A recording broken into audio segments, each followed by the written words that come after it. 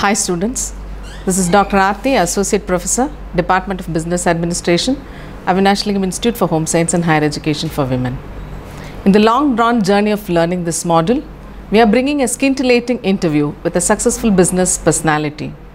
More than theoretical expression to gain subject knowledge, practical exposure is much more important to add to our knowledge repository. This interview will be loaded with information related to different types of supply chains in e-commerce business and the challenges of managing supply chains for effective business operations in e-commerce platform. May I have the pleasure of introducing Mr. S. Rajarajan, a person with great conviction and commitment to sustain a business venture during the period of disruption in digital platform. Rajarajan is the CEO of Boston Creative Company, Managing Director of R.BCC Exports Private Limited. He has completed his B.Tech. He started his career as a software engineer and has traveled to United States to work with IT majors like Cognizant and Infosys. As a Kronos workforce management expert, his 10-year IT career involved working with clients like Nike, Staples and TJ Maxx. Even though he was involved full-time in the IT world, he always inspired to become a successful entrepreneur one day. His dream came true. In 2014, he started his e-commerce startup company all by his own research efforts. The company has now reached $1 million revenue and is showing tremendous growth. His e-commerce company is based out of United States, Europe, Germany, Canada and India, selling more than 500 products worldwide. Also, he owns a couple of food business named Burmy Food with 6 outlets and preschool named Siksha Juniors and a toy manufacturing company named Fun Toy Stick. He is one of the top suppliers for Amazon from India. He is featured in New York Times, USA, Economic Times, The Hindu, etc. Let me introduce Dr. U. Zainabi, an eminent academician with more than 4 decades of teaching experience and excelling still in different capabilities to the development of the nation by molding young minds. She is the Professor and Dean, School of Commerce and Management, as well as the advisor of Avinash Lingam Innovation and Incubation Center. Her research interest includes microfinance, international finance, agriculture finance and behavioral finance. We have Dr. P. Chitramani, Professor, Department of Business Administration and the MOOC Coordinator, as well as we have Dr. Vijaya joining this interview panel. Let me take you to the interview now. Ma'am, over to you. You have a wide range of experience in marketing your products in Amazon and other e-commerce sites. Can you provide insights on supply chain management in e-commerce? Thanks, Adi ma'am. Thanks, Ajay ma'am. Sure.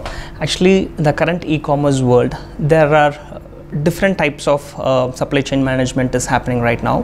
So one is drop shipping and the second one is a conventional model, that is manufacturer to retailer or manufacturer to retailer to distributor to retailer. The current trending one is called as a drop shipping. It's very good because they don't maintain any inventory system in their place. For example, so I'm manufacturing a product called A, and you are selling on e-commerce platform and you don't maintain any stocks.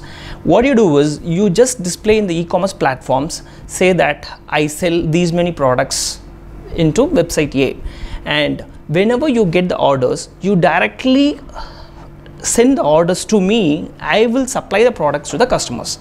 So in this model, this drop shipping model, there is no inventory management for the people who's managing that website. So the other disadvantages of the drop shipping model is, if I'm running out of stock, the manufacturer running out of stock, and you display the product is available and the customer is ordering that product, and you will be ending up, placing the order to me because I don't have a stock, the manufacturer doesn't have a stock, and you already received the order and the customer dissatisfaction will be high. So the other method is like distributor versus the retailers. This conventional model is still goes good. Again, we have the same issues, something like the inventory management between the manufacturers versus the retailer, but it has an advantage. They will be connected together and they will keep getting the updates from the manufacturer to retailers every days, or their systems will be synced.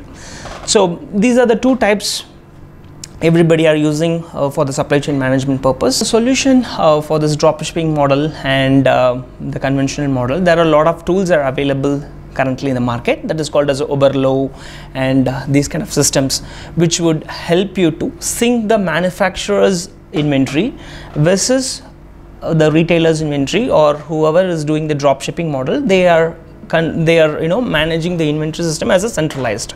So if you own an e-commerce platform and you are selling into 3 marketplaces, let's say you are selling in Amazon, as well as you are selling on eBay, and you are selling on your own websites. So for an instance, if the customer is, there are a lot of customers who is buying the products from you, you are a drop shipper, and you are getting the orders are getting from these 3 websites. It might vary. The product A might go well in Amazon, and product B might go well in eBay, and product C might go well in your website.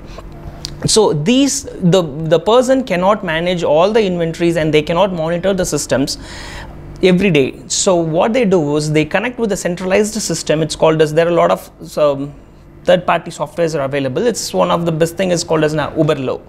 So what they do is they connect all your platforms wherever you are selling it. So you just connect to the centralized software, and which also connects to the manufacturer's centralized inventory.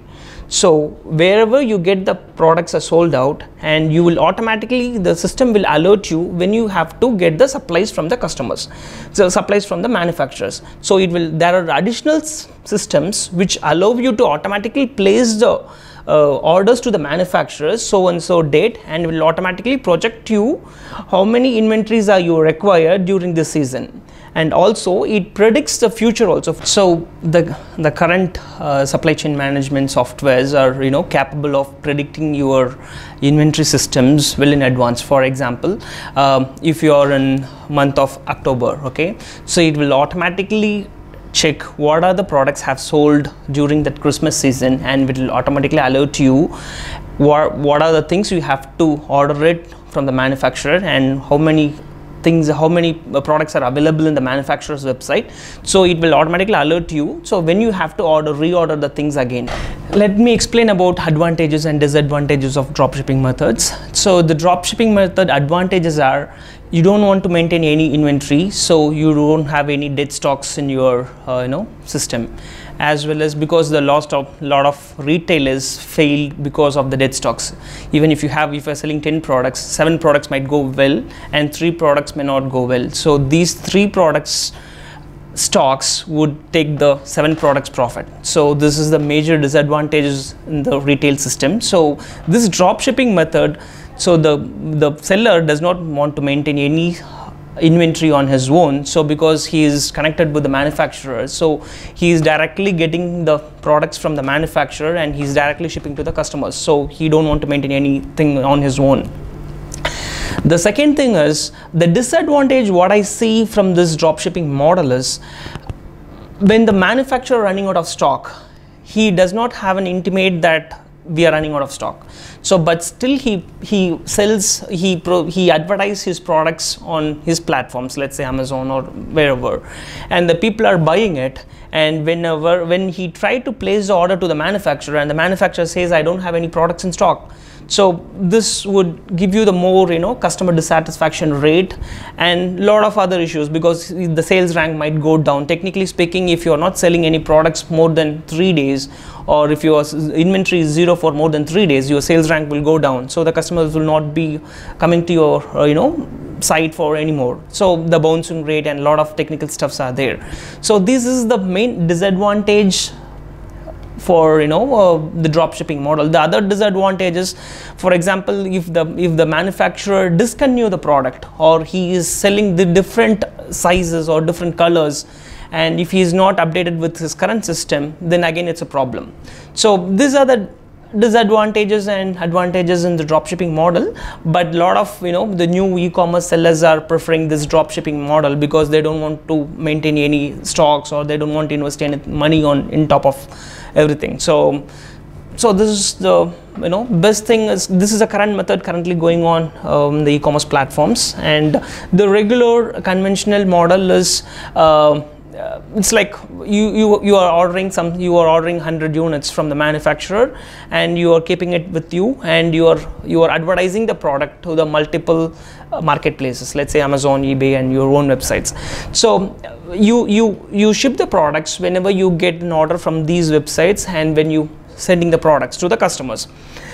The disadvantages of the conventional model might be, what it happens is, for example, you are selling in platform A, B, C, and platform A suddenly picks up, and it's in Amazon you are selling 50 units a day. Okay, so you don't have any idea how much I have to stock it again.